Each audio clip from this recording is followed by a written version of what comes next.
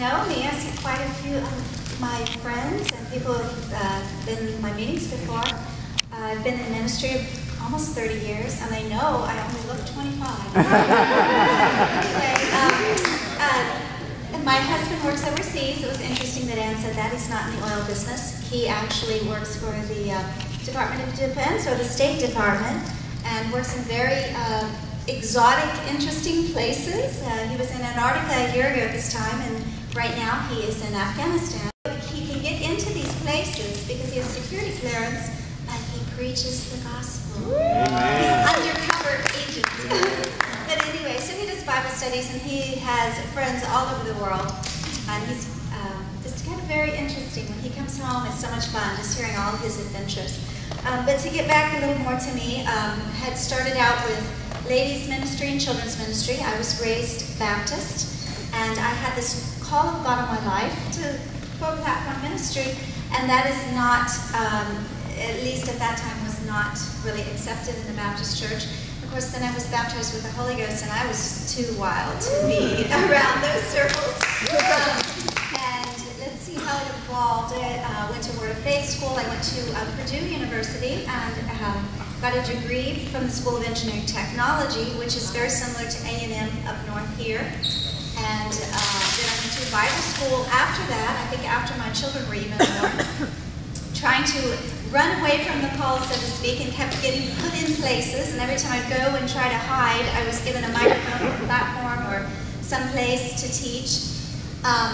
So let's see, a couple years ago, it's been about 4 years ago now, I started on television, on cable television, and did some shows on someone else's show, and then I had my own show for about 2 years. And now I need to, all of you pray with me, I need to get back in the studio. They are running reruns after reruns on the cable network here in Houston. So, and my husband and I are also really believing for that to maybe expand, perhaps into some different venues. So just hang in there and pray with me. I teach now locally at, guess what, a Baptist church.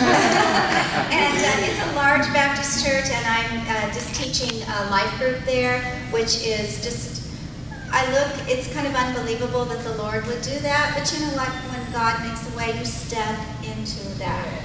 You step into that position. And you know what?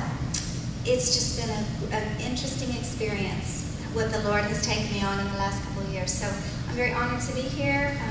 And anything, did I leave anything out? Well, no, I think actually she covered it, so we're just going to turn it over to you. You got it.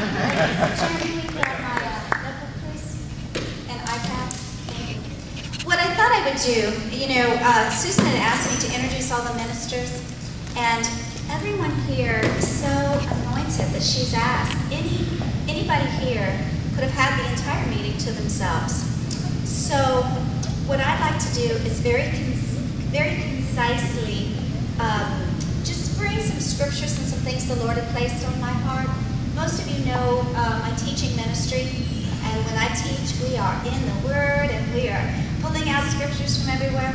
Tonight, the Lord had put it on my heart that this would be a time of ministering to you, ministering to your hearts, and in a different way than some of you have set under my ministry before. And I was praying about what to share, and I was so excited. I had like 3 different directions I was going, and thinking they were all for here. Well, it wound up to be none of them were for here. And as I just prayed in the Spirit and got in His presence, He wanted me to share with you about the faithfulness of His love. And it was so interesting that as Ann was speaking, we saw such a beautiful demonstration of God's love, even to people who were hadn't totally embraced Him as their Savior. He loved them. The 23rd Psalm, so appropriate. The notes I had in here to teach tonight, I brought out the 23rd Psalm because that is a love. He satisfies us with good things. He leads us beside the still waters. That's love. It is a love letter. Every scripture is a love letter to you. And we're going to start with the scripture. Like I said, I am not going to teach tonight, folks. Those of you that have your notepads and pencils that have been in my meetings before. I wanted to bring out Romans 8:28. Every detail in our lives of love for God is worked into something good. Now I want you to let that sink down into your spirit, man. Every detail of your lives of love is worked into something good. So does that mean that irritating coworker, as someone was talking about, I think it was Ann, that was talking about someone that just irritates you or upsets you? As you walk in the love of God that is shed abroad in your hearts by His Spirit, you are changing that person's life, whether you realize it or not. We are all called to the ministry of reconciliation. We are all called to restore people to the family. The Lord likes a big family, a big old family. And that's what we're all called to in that place, to step into our position of that ministry of reconciliation. So every detail in your life of love for God is worked into something good. There's a benefit on the other end of that, and that is Romans 8:28 out of the Message Bible. Psalms 23:5, we run over with blessings. The Psalms 23 talks about a cup that runs over. And most of us have heard and perhaps taught ourselves, sometimes that's a financial running over. The blessing on our life is so good, it's just running over. We have things to give. We have money to give. We have joy to give. We have all these things to give. How about that be you have so much love, it's running over? And I think of a message I taught probably, 5 years ago about the two beams. And some of you have been in my meetings where I've talked about this before. If you have two structures, two beams, and they look identical, and they're painted the same, maybe they're painted a lovely blue color, and they're supporting beam for a structure, but inside those beams, one is made of steel, which is a little pliable, the other's made of titanium. When a big wind comes, both the beams look the same. Which beam is going to stand? Now I want you inside yourself to ask yourself, are you titanium? Guess what the strongest force in the universe is? Love. God is love. Are you made of love? Are you made of fear? Are you made of, heaven forbid, hate, jealousy, pride? Are you made of that love of God that's been shed abroad in your heart by His Spirit if you've made Jesus Lord of your life? So when the storms of life come and the irritating person comes and the relationship problem comes your way, you lose a job, something devastating, you lose a close family member, what are you made of?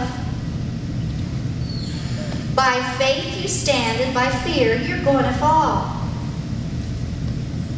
So I wanted to just really encourage you this evening, be titanium. Be titanium in the Spirit. The strongest force in the universe is what? Love. It's love. Guess who's love? Our Daddy. God is love. Now, it seems very simple, and most of us have heard that scripture several times. If God is love, then we can be love. Our faith works by love. Do you need healing? Check your love gauge. Do you need a better job? Check your love gauge. There is an anointing for the Spirit of love on these meetings. And I saw it weaved through as each person has done their part, all the way from Susan tapping into a vision the Lord gave her. Please don't raise your hand on this, but how many here have had visions and things, witty inventions, and done nothing with them? The bravery and the courage alone to step out as she did for these meetings has increased the anointing on her life. There will be doors that are going to open for her that wouldn't have opened before. Why did she do this meeting? Because she wanted to get up here and sing. She could have went anywhere and sang. She could be singing in nightclubs. She could sing anywhere she wanted to. Love. She's a titanium-filled woman, full of God's love, and could probably speak anywhere in the world. Why did she take the time to come and speak to the, what is 50, 60 people here tonight, however many people are here? Why did she come? Love. Love lived in me. God's love has positioned you here tonight for you to open up your spirit man and allow the love of God to be poured in a greater measure than you've had before. But it's up to you. Another thing, as I was praying for the meeting and seeking the Lord, and just what my part was, I didn't really know. I just know as soon as she mentioned it, it's like, help, what do you want? You want me to pray? What do you want? The Lord had put it in my heart that this meeting tonight, there were spiritual things unlocked this evening. There were spiritual things unlocked. There were opportunities of a lifetime here tonight. Now that doesn't mean that you're going to, meet somebody, and you may meet your future spouse or somebody that's going to give you a job. I don't know. That's not up to me. But what I got in my spirit, opportunity of a lifetime in the spirit realm. We are not fleshly beings. This is nothing. It has nothing to do with what somebody looks like, how they dress. That's not what this is about. I'm talking about tapping into the spirit realm and receiving your opportunity of a lifetime to receive the love of God and be healed of brokenheartedness, to be healed of divorce, to be healed of rejection, and to be healed of fear. Fear literally blocks God's voice.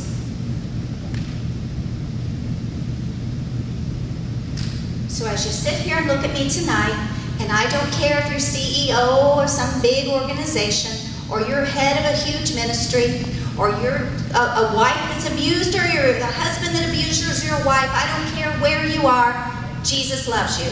And he sent this woman from the other side of town to tell you Jesus loves you, and you have an opportunity of a lifetime tonight to embrace that love in a way that you never have before. And as you do, you will have that boldness, and you will have the details that you need to step into that vision. Whether it's to own your first home, to pay off your car, or to do something that God has put in you for the kingdom. Now, we came here tonight, most of us not really knowing quite what to expect, but we expected God to show up. Some of you came here tonight thinking things were going to be a certain way or what's going to happen, and for whatever reasons that you came out, the Lord knew what he wanted to do. He knew who was going to be here and who wasn't going to be here. He knew whose heart he was going to put it on to go and they weren't going to come. This is Friday night. We live in one of the biggest cities in the world. We could be anywhere we wanted to tonight. And we decided to come here, to come in this gymnasium and sit on these seats and see what God was going to do. The Lord is a rewarder of those who diligently seek him. So, God is love. He's in your heart. He's poured out a greater level of love to you tonight. You have a responsibility to this.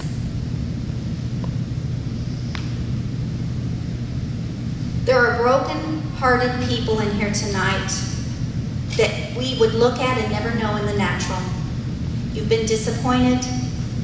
Things haven't worked out in your ministry, your relationships, your jobs. Daddy wants to heal that. Jehovah Rapha, the great healer, wants to heal what needs to be healed. He wants to align what needs to be aligned.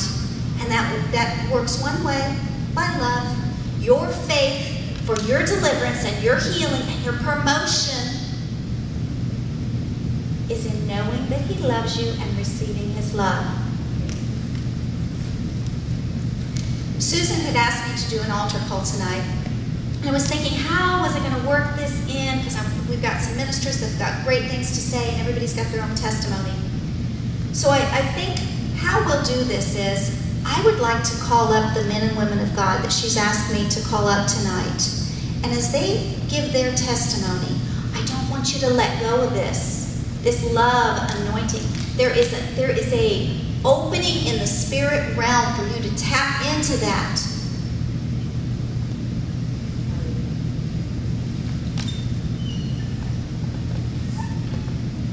Before we do that, right now,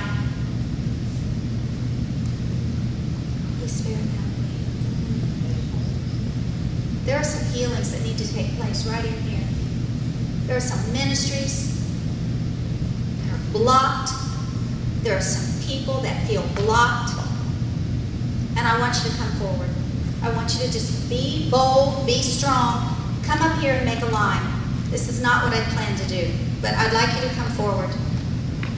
Go ahead. I see who you are. I already know anyway. Holy Ghost knows.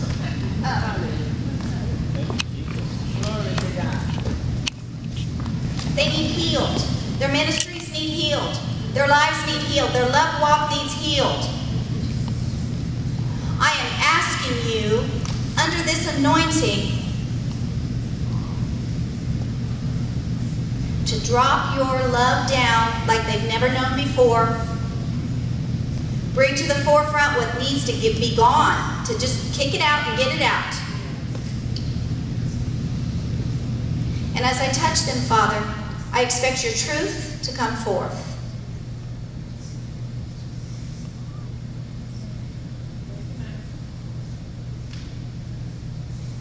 Go ahead and do it.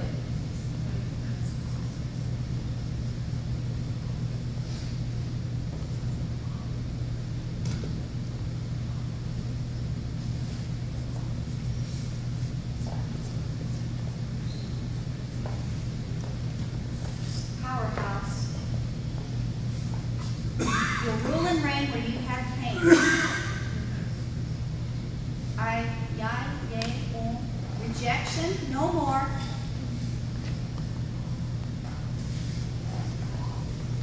Run with it. Literally see you taking hands and running down this lighted path. There's a path that's lighted. He enlightens your path, and you're running down that path together. You're taking other people with you. You're building the kingdom, and you're moving forward in what God has called you to do. The pains and rejections and the junk from the past is not allowed. In Jesus' name. Amen.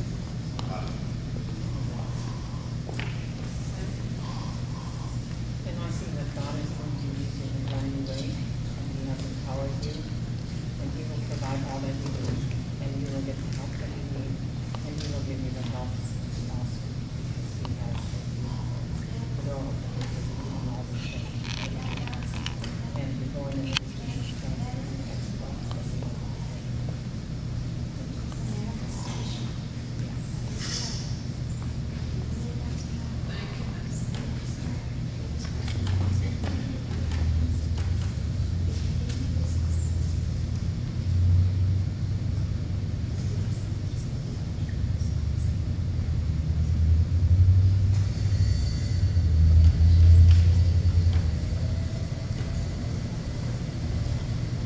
Father, we thank you for your sweet spirit. I thank you for your sweet spirit. I thank you for your sweet spirit.